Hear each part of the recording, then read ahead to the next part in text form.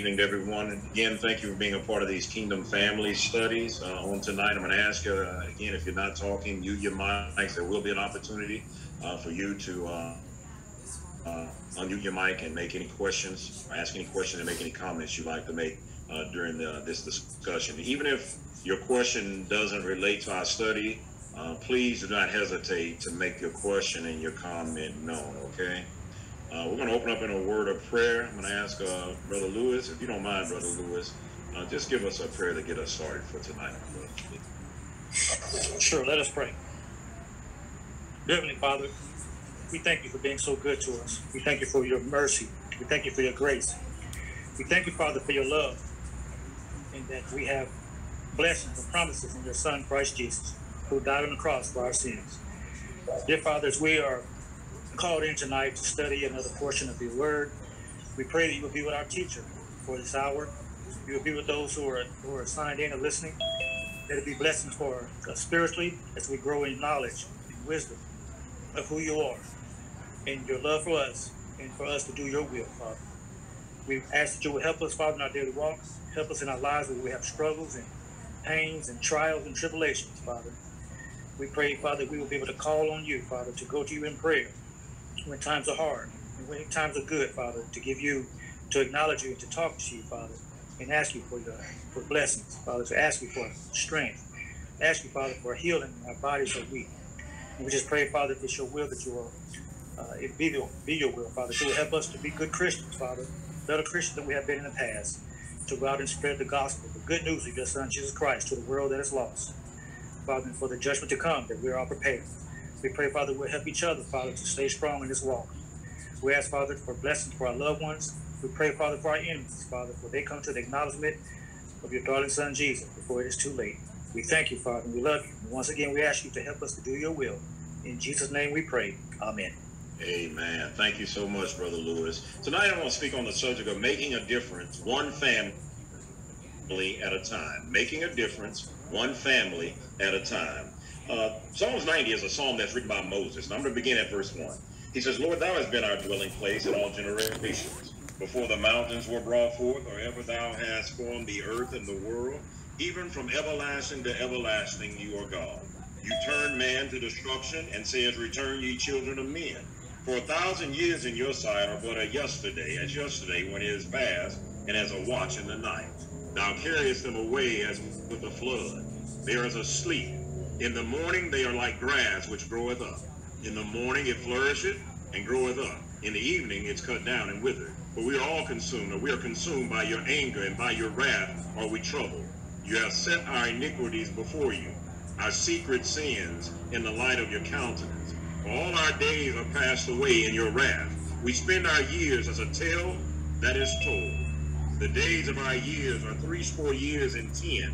And if by reason of strength they be 40 or 80 years, yet is their strength, labor, and sorrow, for it is soon cut off, and we fly away. Who knoweth the power of your anger? Even according to your fear, so is your wrath. So teach us to number our days, that we may apply our hearts unto wisdom.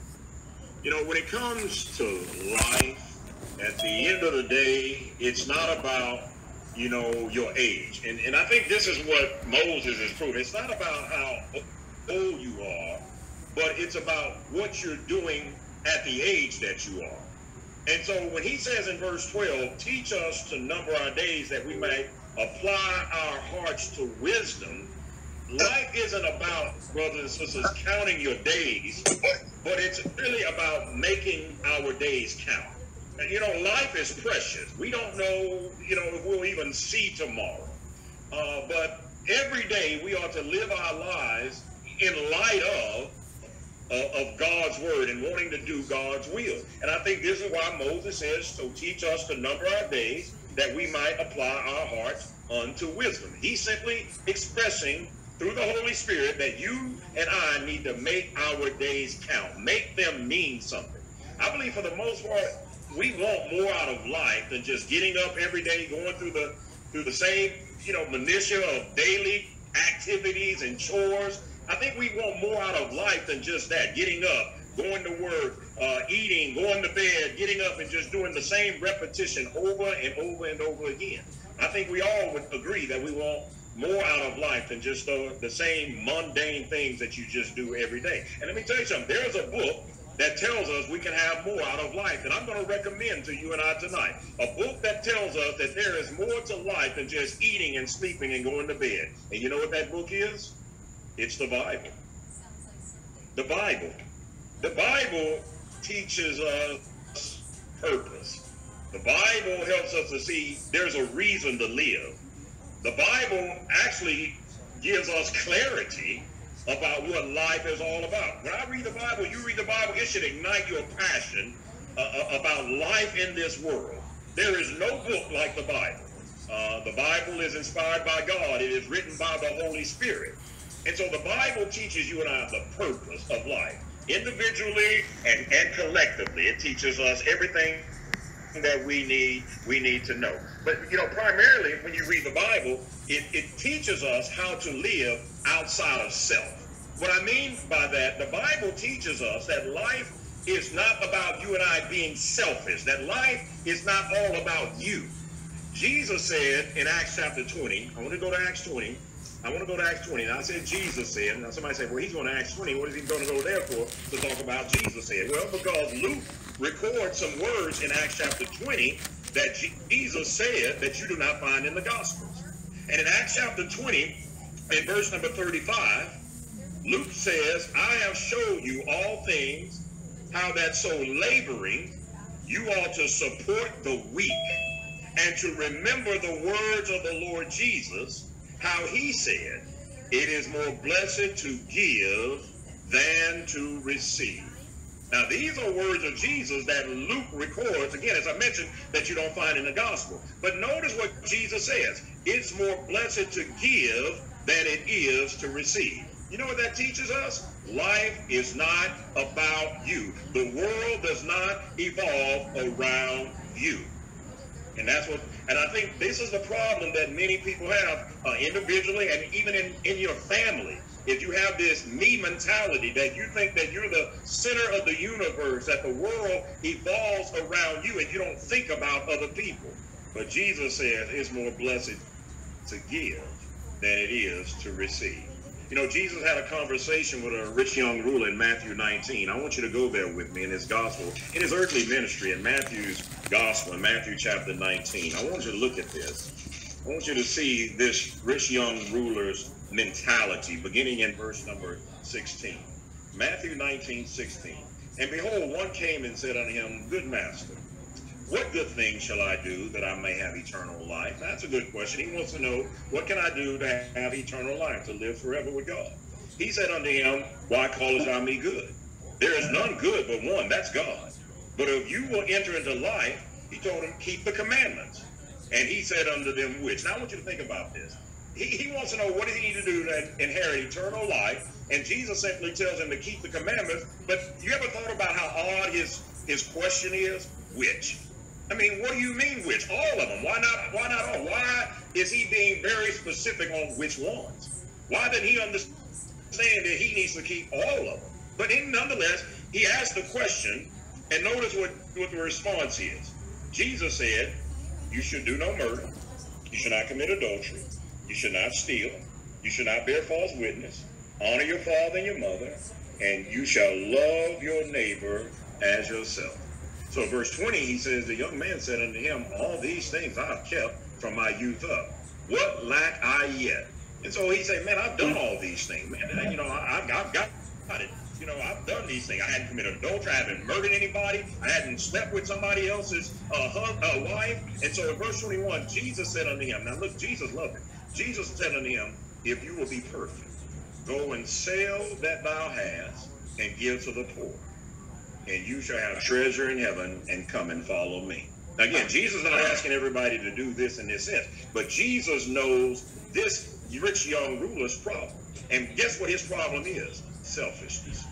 He's not thinking about anybody else but himself. This is a picture of selfishness.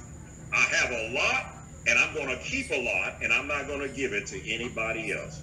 And so he thinks life is just all about him. What can I do? What do I need to do to inherit eternal life? And he's not in the business of serving or helping anybody else.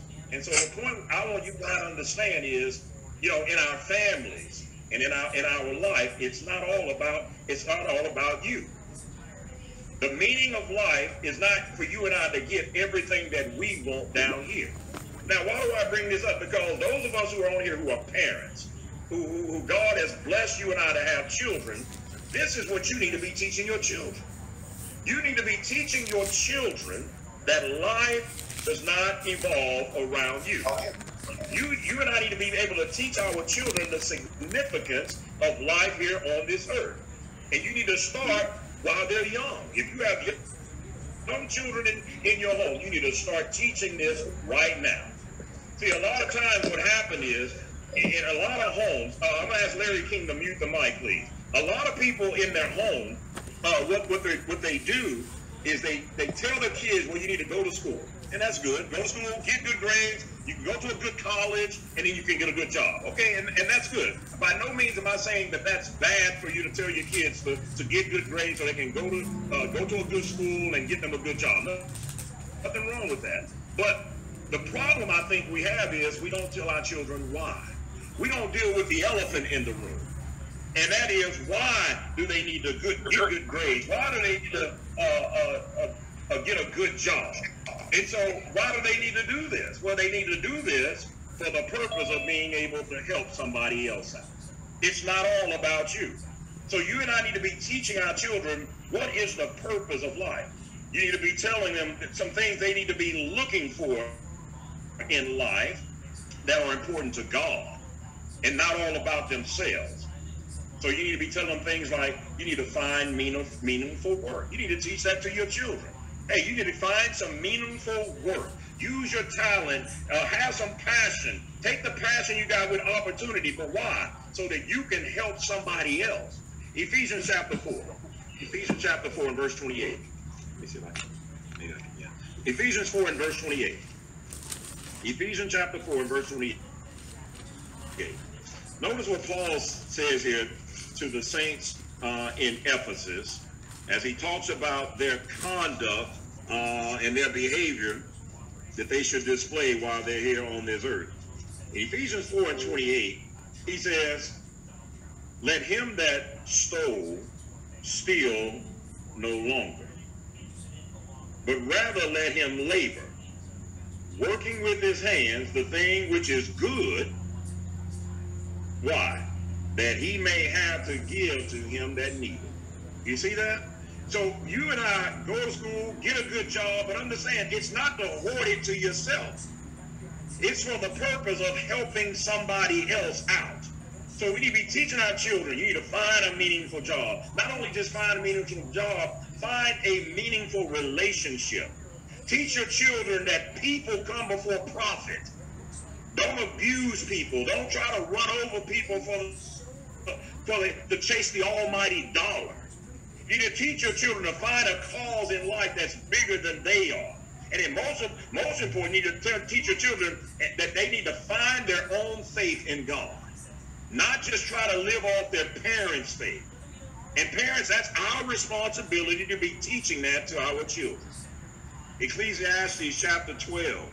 Ecclesiastes, the wise man Solomon, in Ecclesiastes 12, after he experienced everything there was to experience under the sun, he says in verse 13, Ecclesiastes 12:13, let us hear the conclusion of the whole matter. Fear God and keep his commandments, for this is the whole duty of man. For God shall bring every work in the judgment, with every secret thing, whether it be good or whether it be evil. That's the whole duty of man. Fear God and do his commandments. I want you to go back to the Old Testament with me, to the book of Micah chapter 6. Micah chapter 6, Old Testament. I'll give you time to find it. It's right after Jonah. Right after Jonah in our Bibles. Now this verse, I'm going to tell you, I have it highlighted in my Bible. And I think it would do us good, you know, to highlight. If you won't do it in your Bible, definitely have these scriptures highlighted in your heart, okay? And that's Micah chapter 6, and I want verse number 8. Micah 6:8. Micah 6:8. Micah 6:8 says this. He has showed thee, O man, what is good. And what does the Lord require of you? But to do justly, and to love mercy, and to walk humbly with your God. I want to read that again. He has showed you, O man, what is good. And what does the Lord require of you? But to do justly, to love mercy, and to walk humbly with your God. Now, parents, I'm going to tell you something. Our kids are not going to learn this from the culture. They're not going to learn this on social media. The world is not going to teach them this. They're not going to learn it the few hours that you and I congregate at our church buildings on Sundays and Wednesdays. They're going to have to learn this from parents at home. This is what life on earth is about. To do justly, to love mercy, and get this, and to walk humbly with God. Twitter ain't going to teach this. TikTok ain't going to teach this. And whatever other social media that's out there that your kids and my kids are on for 7-8 hours out of their day, they're not going to teach them. So guess what? It starts with you. It starts with me. Teaching our children how to walk humbly with God. Now the question is, well, how do I do that? How do I do it? Okay, well, the Bible gives us the answer. I want you to go back with me to Deuteronomy chapter 6. Let's go back to the Old Testament, Deuteronomy chapter 6. Deuteronomy chapter 6, and we understand this is a book written by Moses, and this is to the children of Israel. And I want to pick up in verse number 4 of Deuteronomy chapter 6. Deuteronomy 6:4. The Bible says, Hear, O Israel, the Lord our God is one Lord. And you shall love the Lord your God with all your heart, with all your soul, with all your might. And these words which I command you this day shall be, here we go, in your heart. And you shall teach them diligently unto your children, and shall talk of them when you sit in your house, and when you walk by the way, and when you lie down, and when you rise up. And you shall bind them for a sign upon your hand, and they shall be as frontlets between your eyes. And you shall write them upon the posts of your house and on your gates. You know what Moses is telling them before they go into the promised land? He's telling them, you got to be proactive. You're going to go into a culture and into a land whose culture is different than that of your God. You're going to be around people and in the presence of people who go against the commandments of the God who's bringing you into this land. And so Moses is telling, now notice this, he's telling the parents this. This is what you've got to do. But you know why it won't be done? You know, I'm going to tell you, brothers and sisters, this is key. What I like what he says here. Because let me tell you something, you're not going to teach this, and I'm not going to teach this unless it's first in my heart. And see, notice verse 6, and these words which I command you this day shall be in your heart. So if they're not in the parent's heart, then you're not going to teach them to the children. See, it's only when it's in our heart will we then teach it to our children. You know, this was so important that the children of Israel understood this, that God had Moses to say this twice. Go to Deuteronomy 11. Deuteronomy 11, he says it twice. Deuteronomy 11, and look in verse 18. Therefore shall you lay up these my words in your heart and in your soul, and bind them for a sign upon your hand, that they may be a frontlet between your eyes. And you shall teach them your children. You shall teach them your children, speaking of them when thou sittest in your house, and when you walk by the way, when you lie down, and when you rise up. And you shall write them upon the doorposts of your house and upon your gates. And so God thought it so important that they grasp this, that the parents grasp this, that he wrote it twice in the Word of God. Why? Because culture is not going to help you. The environment that you're going to, they're not going to help you. You know, it's sad for me to even say this, and I'm bringing it to our day and age. Culture doesn't teach us this today, and it's sad, you might not even have parents who are godly parents that would teach this to your children today. And so, saints, we as parents, we have got to be proactive. We have got to be proactive. It starts with me. Don't leave it to the elders, to the deacons, to the preacher. No, you make the decision that I am going to teach my children God's laws, God's word. Hence my topic tonight, making a difference one family at a time.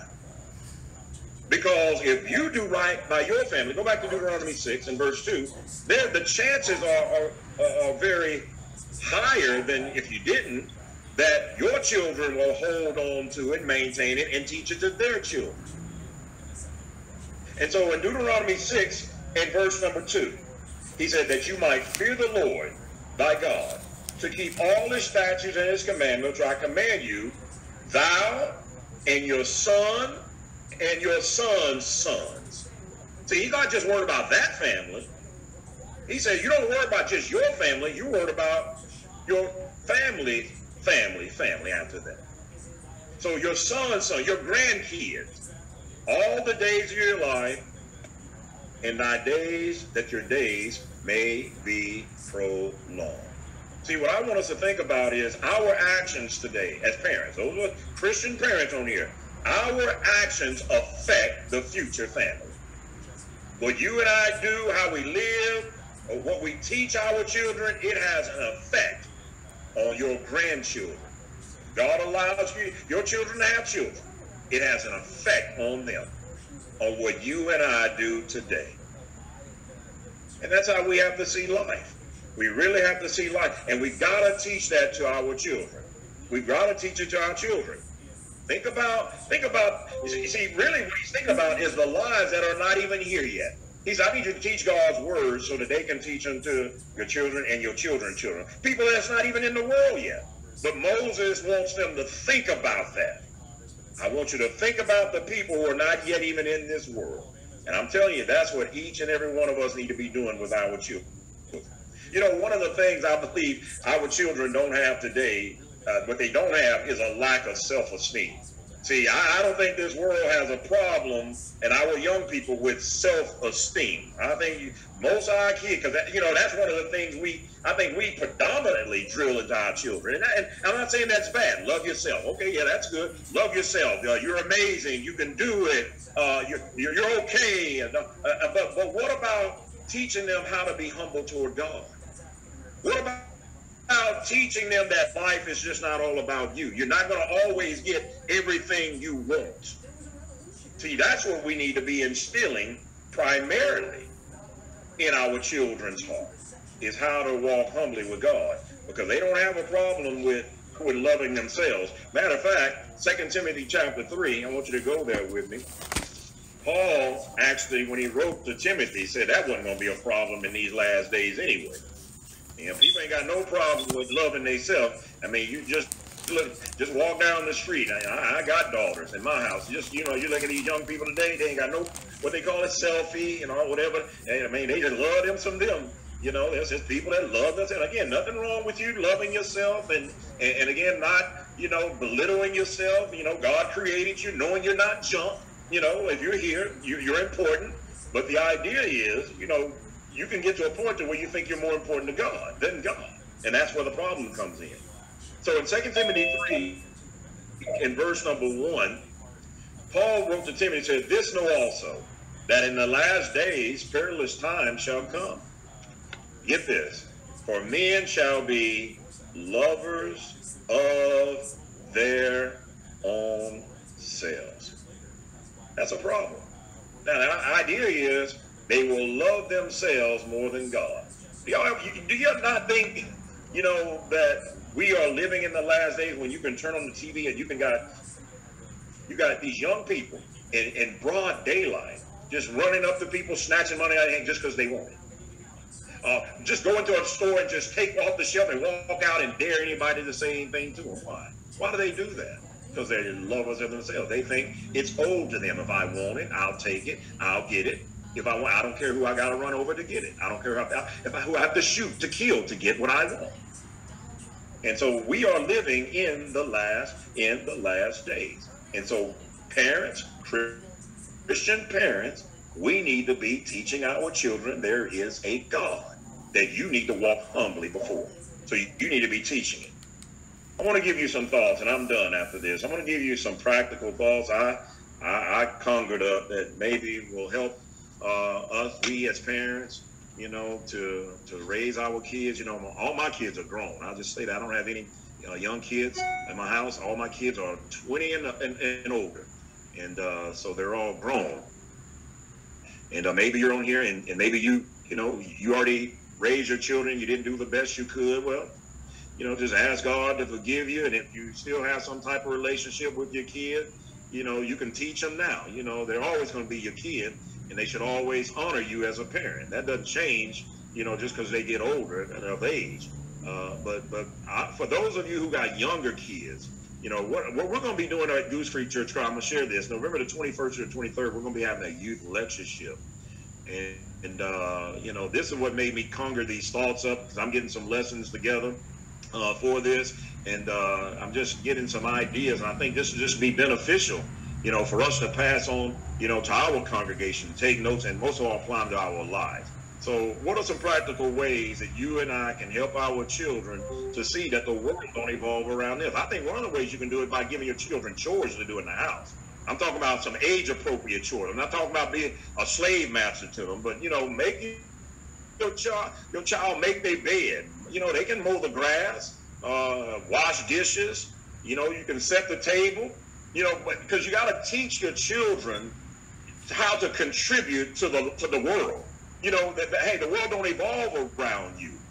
You got to help out. You're part of this family. So being a part of the family means I got to help out, okay? So that's one of the things I think you can do. Secondly, man, you got to disconnect them from that social media. Now, again, I'm telling you, a lot of these children, I was looking at some statistics they had on TV the other day. They said a lot of these children are on these social media sites for 7 and 8 hours a day. That is amazing to me.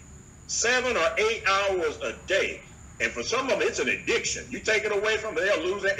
Man, they go into withdrawals. They just can't, seem like they can't live without this social media. Talking to someone. So a lot of them now don't even know how to communicate with people face to face. They don't know how to handle business face to face because they're so used to being behind a computer screen and behind a keyboard that they don't even know how to look people in the face and talk to them without trying to hide. And so parents, let me say this. If you have young children in your house too, let me say this. You need to be aware of what they're looking at on this social media too, who they're talking to, what's going on there. See, now they're trying to hide from you and say, oh, it's none of your business. Well, that's a problem. There's a problem. For them to say, I don't have nothing to hide. Well, let me see if you ain't got nothing to hide. See, people with nothing to hide have nothing to hide. Just make sure we get that. And so if they always, no, and running in the room and no conversation, you need to find out who they're talking to. Do your due diligence. Roll up your sleeves and stop letting social media teach your children. Because the Bible is clear, 1 Corinthians 15:33, evil communication corrupts good manners. Another practical thing I think you can do is you can eat together as a family. You can eat together as a family. See, going back to Deuteronomy 6:7, that's a great time to talk about God's word. When you're sitting around the table and eating a meal, turning off the TV, turning off the cell phone, and these words which I command you this day shall be in your heart, and you shall teach them diligently unto your children. You shall talk of them when you sit in your house. Parents, that's our responsibility. Take some time out to turn off the TV and connect with your children. Find out what's going on. Talk to them about God. Teach them the importance of life. And another thing, don't overload them. Don't overload them. What I mean is, one of the things we as parents, if we're not careful, we overload ourselves. Overschedule yourself to the point to where the spiritual things are neglected. That's always wrong. So I'm going to tell you something. Kids can see hypocrisy. I'm going to say that again. Kids can see the hypocrisy. When you're telling them they need to be at church, they need to read their Bible, they need to talk, and they need to pray, and then you're not doing it because you're so busy and you're overworked. Because it's going to show which one you love the more. Seek you first the kingdom of God and his rights, and all the other things will be added. But you can't serve both God and mammon. You cannot do it. One is going to give, and it's going to be evident. So don't overschedule. You know, it's good that you put your kids in extracurricular activities, but you got to also at the same time be showing them what's most important. You got to let them know, hey, if extracurricular activity is doing worship, I'm going to teach you, well, worship, God's got to come first. God's got to come first. And then finally, I'm going to say this. You got to spend some time together outside the house. You know, if you got children, spend some time outside together. You know, go somewhere, spend time with them. You know, one of the things, I was getting this guy, I thought about Brother Lewis, man. Brother Lewis, Roderick Lewis. Man, that brother, you know, his wife worked, she was busy, but he brought his 2 boys, to Nashville. That was such a beautiful picture, man. Them boys with their dad. I'll take that to my grave, man, Brother Lewis. A great example. You know, here he is, father of 2 boys, you know, and here they are on a spiritual vacation, you know, with their dad. I'm going to tell you, it's something they're going to never forget. They're not going to ever forget. My dad brought me to a lectureship, and we talked about God. My dad loved God. He didn't just go to church, he showed us by example outside of the home. And saints, that's what you and I have got to do. And I'm going to tell you, it's going to have an impact on them. And if it stays with them, they develop their faith, and they'll teach it to his grandchildren. Amen. And that's what we hope and pray to be God's will, okay?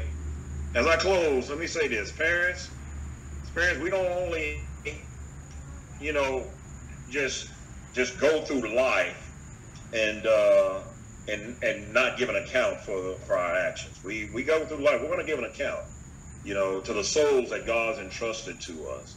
Let me say this, we only got one shot. That's it. Once they're grown, that's it. You got one chance. And all I'm saying is don't blow it. Because we live in a crazy, a godless world. This culture is godless. And what kids need today, more than ever, I believe, is their parents going to step up to the plate. And don't worry about what other parents are going to say. Don't worry about what other parents are going to think about you. I'm not worried about pleasing them. We need parents who are on a mission to please God and teach their children what it means to please God and walk humbly with him. Pray with me, please. Our God and our Father in heaven, we thank you so much, dear God, for your word, which guides us in all truth. Thank you, Father, that we understand that this world does not evolve around us. Dear God, that we are servants. And Father, you have blessed us that we might be a blessing to others. I pray that we would instill that thought in the hearts of our children. But Father, not only just teach it by word, but teach it in deed. That they might see our actions, dear God. That they might have a prosperous life, dear God. Because when you only live in this life thinking about yourself, it's a life that's leading to destruction. Jesus was a servant. He came to serve and not be served. And I pray that every child of God take the same spirit, the same mentality that Jesus did, and that Jesus understood. And as he told us, it is more blessed to give than it is to receive. And we do that, Father, it'll make this life worth living. Thank you, Lord, for loving us. Thank you, Jesus, for the sacrifice. Thank you, Spirit, for dwelling in every child of God to give us the strength that we need to live a life on this side of heaven that will lead us to eternal life if we are simply obedient and faithful unto death. I pray that you'll bless every home that's on this Zoom call, especially those of the household of faith, as we make efforts to be good husbands, good wives, and good children, and good parents in the families that you've allowed us to be a part of. It's in Jesus' name we pray. Amen. Amen. Okay, is there any questions, any comments, any thoughts, brothers and sisters? Open up for any question, comments, or even if it doesn't pertain to this subject tonight. Any question, comments, or thoughts? Okay, thank you all for your undivided attention. Remember, we're going to meet this coming Thursday on Brother Green's Zoom page, and we are in the book of Obadiah. Okay, just one book, and we're going to break that book down this coming Thursday at 7 o'clock on Brother Green's Zoom page. Okay. Okay. Are there any prayer requests before we close out tonight? Any prayer requests? Any prayer requests or any family member tonight? Any prayer requests? Okay, if not, Brother Coffee, will you just give us a closing prayer and close us out? Okay, go ahead. I have a prayer request, Brother Steve. Sure. Yes, I ask you all to pray for my daughter, Samantha. She took a trip to Atlanta, Georgia with her job, so just praying for traveling grace for her. Okay. Thank you, Brother Green. Sure will. His daughter, Samantha, traveling. Anyone else? Anyone else need prayer for your family or anything? Don't be bashful. You need prayer, ask for prayer. All right, Brother Coffee, give us a closing prayer, please. Thank you, my brother. Yes, let us pray. Most gracious Father in heaven, we thank you, Father, for another day, for another opportunity, Father, to gather together with the saints to hear another portion of your word. We thank you, Father, that our hearts and minds were softened, Father, by your word, which gives us clear direction, Father, to help us be better parents to our children and to do things, Father, according to your will. We just ask, Father, that we will go back now and correct the things that weren't done according to your will, and repent of those things, and even to help others, Father, to be to assist them with being good parents by sharing your word with them.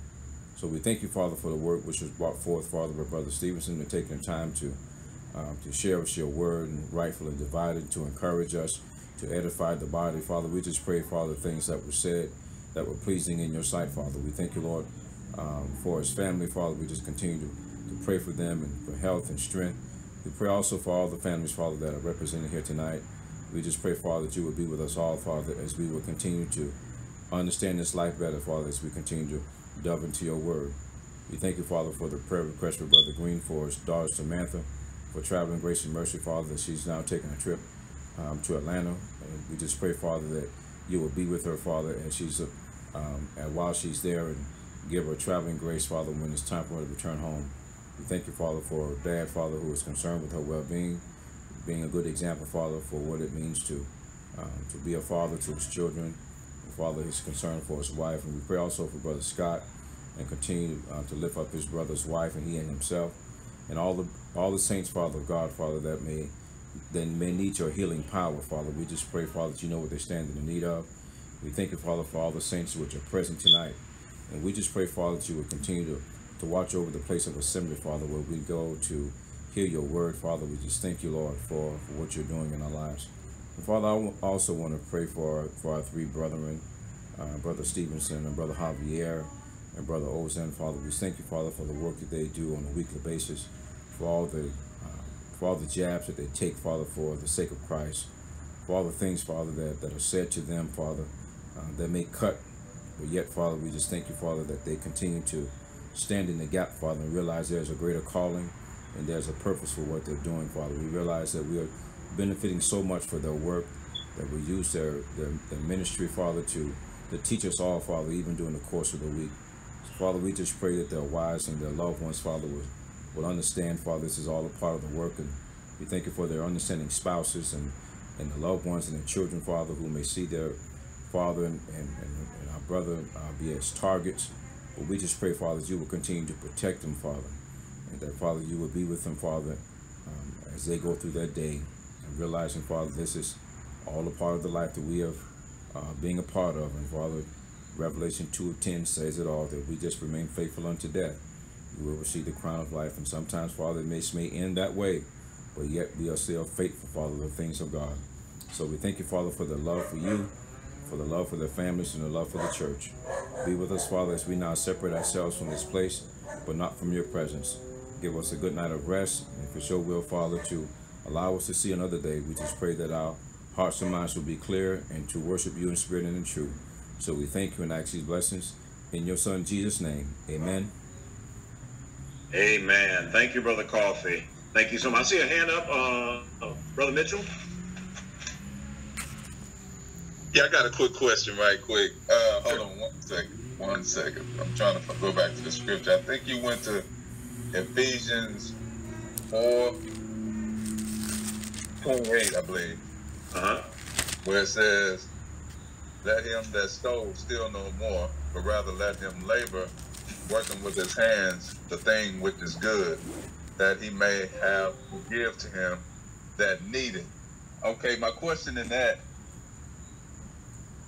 is, at what point do you draw the line? Because I know all of us have family or friends that you don't hear from until they need something. And that's just about every time you get a call. We may know of individuals that, you know, they ain't really, you know what I'm saying? I put it like that, they'll use you as a cushion, you know, because they know or they feel like they can get it from you, especially if they know you're a Christian. So at what point do you draw the line? Because I struggle with that a little bit because of the simple fact, I know, you know, family and friends, sometimes they can take advantage of the situation. So how would you deal with that? Great question. Yeah, and that's a great question. Now, the idea behind what Paul is saying here is, the context is, you know, you get a job to work to help other people. And that's really the idea. Now, we are the judge every situation that comes our way. You know, people, we as Christians got to understand, you are helping people sometimes when you don't give. It's about your spirit. It's about as Christians, we supposed to assess whatever case is in front of us. There is no blanket policy on every situation. See, what we got to make sure we never do is let the world tell us what a Christian is or how a Christian is supposed to act. No, we're going to tell you how a Christian acts, because we're going to judge your motives, your reason. We're going to investigate why it is you're in the situation that you're in. And so just because you're a Christian and have something don't mean that you have to give it to somebody. And so you got to get to a point where you stop feeling guilty by not giving. Sometimes you have to, you know, teach somebody how to fish instead of keep giving them a fish, as the old adage said. Give them a fish, they eat for a day, but you teach them a fish, they eat for a lifetime. And so you can only make that judgment on the situation. If you feel you're being taken advantage of, you've told somebody, I'm just bringing up a case, you told somebody you shouldn't do A, B, C, or D, but they went and done A, B, C, and D, and now they're coming to you. And if your heart is saying, no, I think this is you're not doing it because you're trying to be hateful or out of spite or to think you're better, but I think it's going to be better for me in this particular situation not to give you what you want from me, because you're not going to learn if I keep giving it to you. So, you know, that's the only advice I can give, because at the end of the day, we are to help people. But I just want to make sure we understand that you are helping sometimes when you don't give. You got to let some people just fall, as the prodigal father did. The father did in the prodigal son. You know, he knew that the road his son was going to be trodden down was going to lead to destruction, but the parable Jesus tells, he gave it to him anyway. This is what he's going to need to have to go through to learn. And hopefully he'll get it. And so he gave in that case, because it taught him, thank God it taught him a lesson. But you can't feel guilty if you're feeling abused or taken advantage of. The only time people call you is when they want something. And I think you need to voice that to them. Let them know, hey, only time I hear from you is when you need something. What's going on? Oh, you know, you let them know. Let them know what you feel. You know, they let you know what they need. And so you let them know what you feel about them coming to you or talking to you only when they need. So that's how you handle that. You're not less of a Christian because you don't give everybody what they want, even though the world will accuse you of that. Brother Green? Yes, brother, thank you for that, Brother Mitchell and Brother Stevenson, for the answer. I'd like to add to what you were saying, Brother Stevenson. You know, the part where you said you have to investigate, I truly agree with that, because you also have to be careful of what you're giving it to them and what they're using it for. Now, I know that the people say that, you know, once you give somebody something that's theirs and they can do what they want. But me personally, I like, say for instance, if you're hungry and you need something to eat, and I give you something to go feed yourself, of course. But if I give you something, you want to go use it for drugs or alcohol or something like that, I'm sorry, I just can't do that. You know, I'm not going to help you destroy yourself. So I just want to add that too, Brother Steve. Amen. Good point. And to the point, thank you, Brother Green. That's why you investigate, you ask questions. Again, you have to ask questions, about what's going on, with a person, why they keep, always in the same situation. And again, let them know how you feel. The only time I hear from you is when you need something. Yeah. So you just gotta talk to them, Brother Chloe. Anybody? Great question. Anybody have anything else they want to add? Anything else? Oh. Okay, brothers and sisters. Love y'all with the love of God. Thursdays, 7 o'clock. Brother Green Zoom page. Have a good night. I got one more question, bro. Okay. Are you bringing that shirt out, or is that shirt bringing you out? I had to stick you with that one. All right. I love you, brother. Love you too, brother. All right. You have a good night, son.